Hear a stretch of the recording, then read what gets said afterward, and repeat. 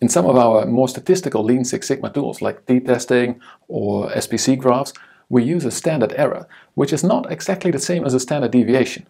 And the difference is important, although I think we can explain it in a relatively simple way. So let's dive in. Hello, I'm Tom. Welcome to my channel where we talk about continuous improvement in an industrial setting. And this video's topic is the standard error and how it's used in some of our more statistical Six Sigma tools. Now, it is a pretty deep statistical topic, but I'll try to keep it as light as possible. And for the real statistics lovers, I will make a number of shortcuts. So if you are really into statistics, then don't take this to prep for your exams. But if you just want to use these tools in a correct way in practice, stay tuned. I'm going to try and get this topic into a way that we in the improvement community can understand. Now, it all has to do with telling the difference. And what we know is when we have, for instance, a whole production, we know that this line makes, let's say, 100 gram products. So 100 is the normal state for our production line. And we have a product that was 110 grams. Is this a problem in the line or not? So has the process shifted compared to 100? Now, some of you might say, well, yes, 110 is larger than 100. There is definitely a difference. But the more statistically inclined will say, well, that depends on how much variation there is in this whole product line.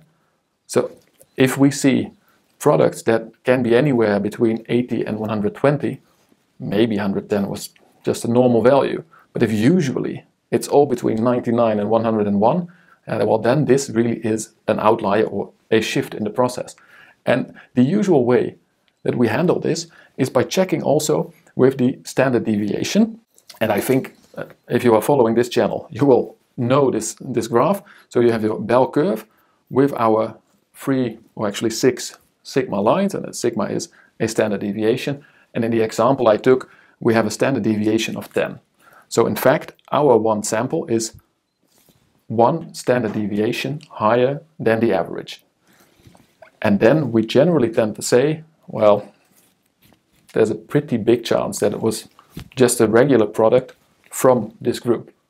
In fact, the chance that you get such a high value, I mean, it is in the 30% range. When we get a measurement that's somewhere here, so 140, that's already 4 standard deviations from the mean. That's probably really a different thing than what our process normally does. Now, this is using standard deviation to judge if one value is too far from our mean and if we should say that there is a significant difference. What now if we take a bit of a sample group? So we took a number of samples, and many of those samples are within the range that if it was one sample, you would not say that there is a significant statistical difference. But if we add them together and we get a new mean, the mean by itself would be a bit on the border. We would probably not say that there's a significant difference if we would have one value here. But because it is comprised of a number of samples, this becomes much more powerful in saying that this sample group is really apart from the mean. Now, this is because the standard deviation is no longer used when we are talking about a group of samples and comparing it to another group. And this is actually also what a Ttest does for you. So with a Ttest, you take a sample of more than one and you compare it to either a known population. So this is a one-sided Ttest where you have a sample of our to be tested products and we know what the normal population is. So that's basically what I made here. A two-sample Ttest is when both the sample and the reference sample, so to say, they are both not references. We are just checking, is there a difference? And what it will do is it will also make a curve here, a bell curve, and see if they are far enough apart. But now these lines, they are no longer the standard deviation. Now, let's get into this idea a bit in another form that I think will enlighten a bit the thinking process. And that is, when we use an SPC graph, we basically also say that there is a known average that we have of our production, and we know the standard deviation, and we made the upper and lower control limits based on that. This we get from a pretty big backlog of data about our process, and the goal is to see what we are doing right now. Is it significantly different? And significantly different in a process control chart means, has our process shifted? And there are a couple of rules, and I will not explain all the statistics behind the rules, but you will feel that the first rule, I mean, is really just a standard deviation type of determination of a difference, but the other rules, they become more interesting. So what do we see if you have a point that's over 3 standard deviations? You say, well, that is a shift in the process. But what we more often will see, and that's a bit what I drew here also on top, is we have a number of values.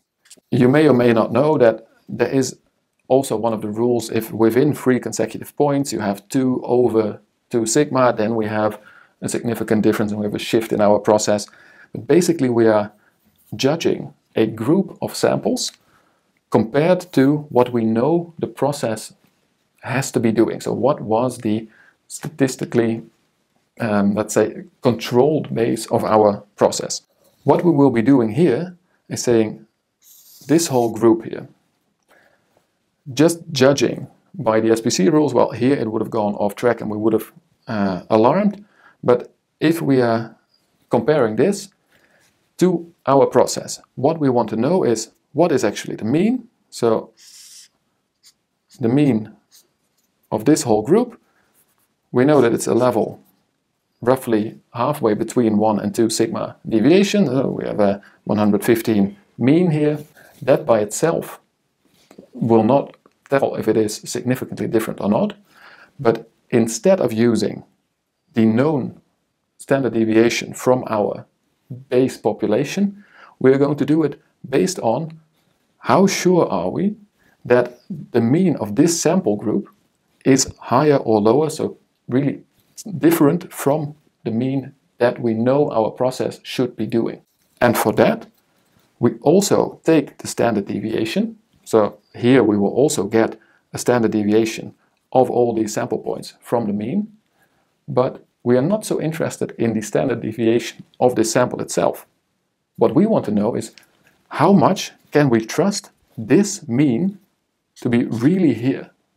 So you can imagine that when you have a pretty big variance, or a pretty big standard deviation in your process, but you take enough samples and they really fit a bell curve, so you know that they are normally distributed. After quite a number of samples, you are very certain about the mean value. Even though the spread around it will be big, you are very certain of the mean. And that is basically what we're going to do here. So what we're going to do is we take this standard deviation and we're going to divide it by the number of points we have here, but then by the square root of this number. So here, 1, 2, 3, 4, 5, 6 points, we get the standard deviation of this sample set divided by the square root of 6. And then we get the standard error.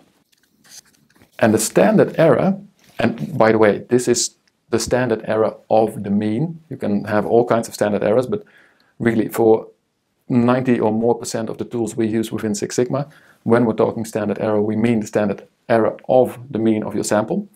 What this says is, how sure am I that this really is the mean of my sample group?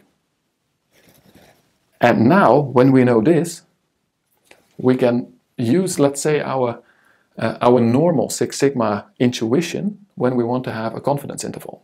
So when you want to be 99.7% sure that you are making the correct call when saying that there's a difference between your sample and the overall population, we need to be, well, in standard deviation terms, outside of free sigmas from the mean. Here we have to be outside of 3 standard errors from the mean of our sample and the mean of our general population. So it's very comparable. And this idea is what a t-test does. Now, a t-test also takes into account a bit stronger your sample size. So when you have a sample size of below 10 or so, it really starts to play around a bit with the cutoff points of calling it significant or not. But when we're going to sample sizes of 30 and higher, this is exactly what it's doing. So what a t-test does, and I think we can make the step quite easily now, is it says this difference between our mean of this sample and the mean that we know, this we call z. And we divide z by the standard error of this sample group. And then we get the t-value. And we compare it to a t-value table. And in the t-value table, you will see that if you want to have a confidence interval of 99.7, then you need to have a t that is higher than 3.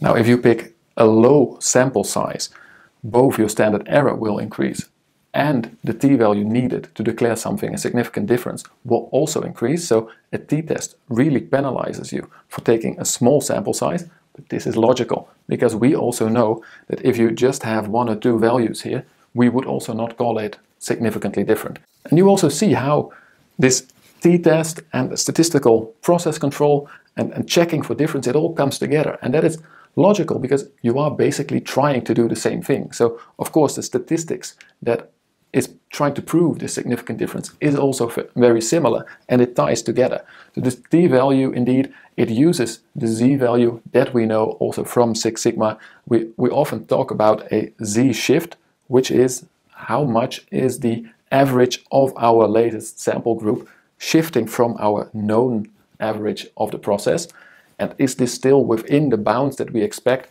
as normal variation or not.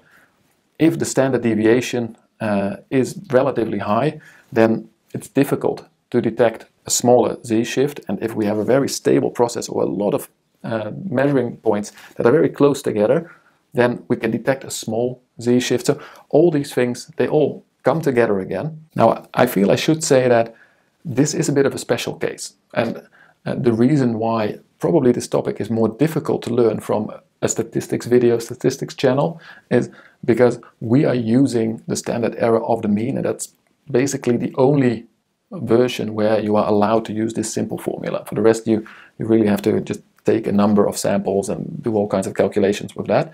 But within our Six Sigma toolkit, the standard error of the mean is the one we almost always use. So I hope that this makes this pretty in-depth statistical topic more easy to grasp, because I think we should know a bit of the basic statistics behind the tools that we use in order to use it correctly. Even more important, to know when we are running into the limits of when the tool can still be used. And that's also very important, because when we do our analyses and we present it to management, they will assume that we did our homework and that we made the correct assumptions and calculations and took into account the statistical limits of the tools that we're using. So I hope this was a valuable lesson to you. If it was, don't forget to hit that like button, and also let me know which other statistical or other topics you would like me to cover about our continuous improvement world. For now, I wish you the best of luck with statistics, with your statistical process control, but also, as always, enjoy the work itself.